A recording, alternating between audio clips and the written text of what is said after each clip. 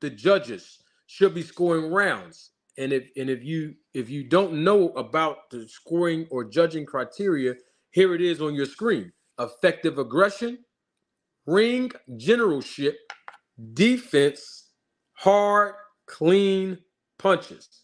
Okay? These are the criterias. And what I want to do too, right? Since I have the criteria up here, what I want to do is kind of explain a little bit of how the criteria works so that we all can have an understanding. Now remember, now this has nothing to do with your opinion on whether or not Devin Haney won or lost. It's just to give you some form of education. So I'm using the controversy as a teachable moment, like basically I always do. And I just want to make sure that, you know, when you watch fights, I'm not asking you to judge fights, but when you watch them, though, you'll have a base, a foundation, uh, so that you know what you're looking at when you're watching fights. Because usually, when you're watching something, if you don't know what you're looking at, right, then you can actually miss something. Or what happens most of the time, you can listen to the commentators, right?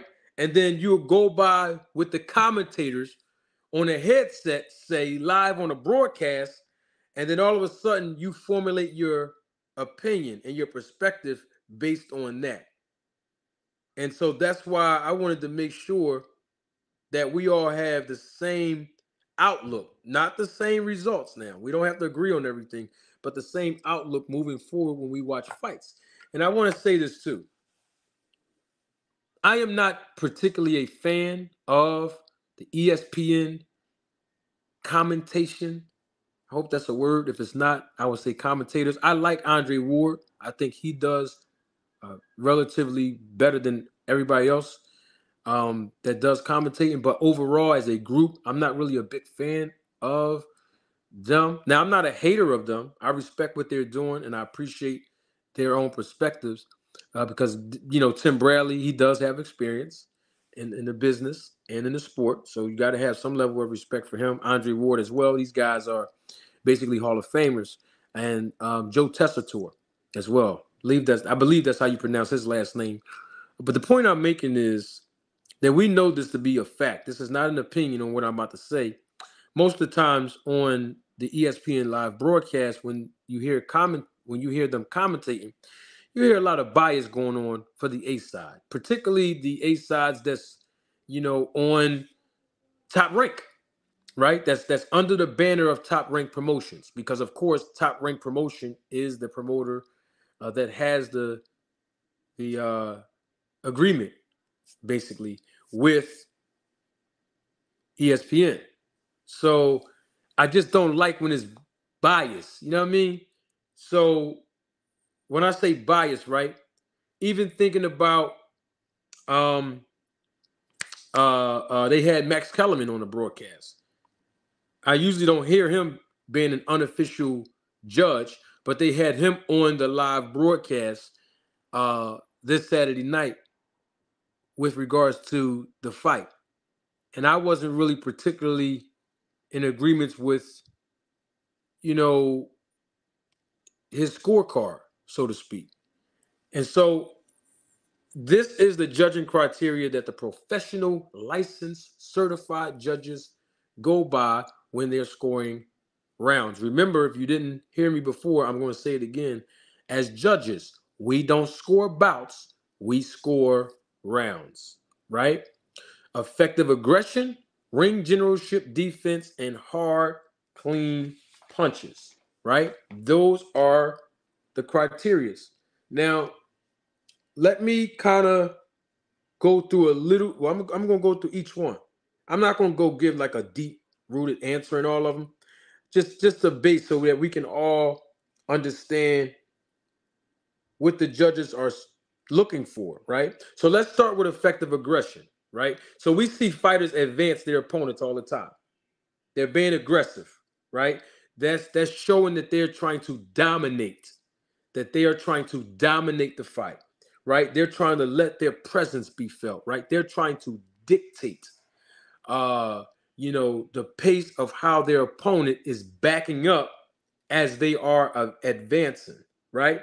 But here's the key thing about aggression that judges look for when we talk about effective. That's the operative word in both of those words, effective aggression. And what is effective? What is effective aggression? It's where that fighter who's being aggressive consistently lands punches, right?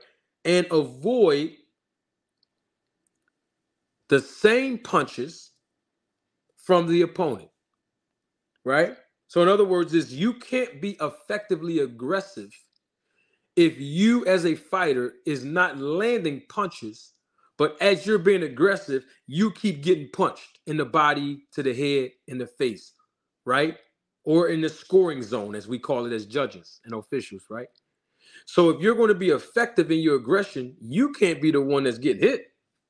You can't be the one that's being counterpunched, right? You have to land clean shots when you're being effective in your aggression. Now, ring generalship. Who's controlling the action? Who's imposing their will, so to speak? Who's controlling the real estate? That's what ring generalship is. Are you imposing your will as a fighter? Are you imposing your style as a fighter? Do you know where you are in the ring at all times? Right? Are you controlling the real estate? That's ring generalship. Now, we should all know what defense is, right? But defense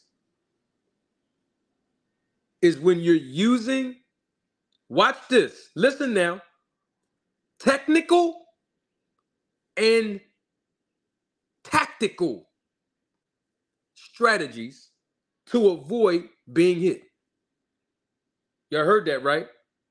When you're using technical and tactical, did y'all hear that?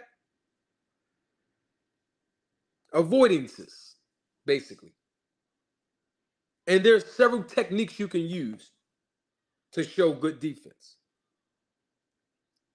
We can slip punches, bob and weave, parry, like a lot of fighters like to parry the jab, block punches, right? Slip, well, I said slip already. Roll punches, right? Then throw the hook behind the roll after you roll. Usually, I'm a southpaw, so I love rolling. I love when I throw that 1-2 and I step to the side and then I roll and I come right back upstairs with that right hook. Bow! It's one of my favorite punches. So we know what defense is, right? What is hard and clean punches? Because it can look like a fighter is getting jabbed just because their head snapped back. But many times their head might not snap back because a clean punch was landed. You ever heard of the term or technique pull counter? Muhammad Ali mastered it. One fighter throws a straight punch. Guess what happens? It might look like the punch land, right? Because the fighter, the opponent who has good defense, pull their head back at the last minute, right at the end of the punch, without getting hit.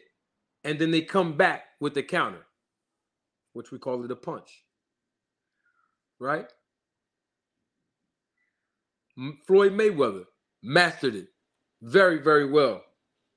So it might seem like a punch is being landed, but that's not necessarily the case unless those punches are not blocked or slipped or parried. It's when that shot is landed clean in the scoring zone. I got to say in the scoring zone. So if somebody gets hit with a clean punch below the belt, that's not fair, right? That's not a part of the rules. If a fighter gets hit with a hard, clean punch to the back of the head, can't score that. Even if it was a clean, hard punch, can't score it because it wasn't landed in the scoring zone. The punch have to be landed clean in the scoring zone. And this is the judging criteria.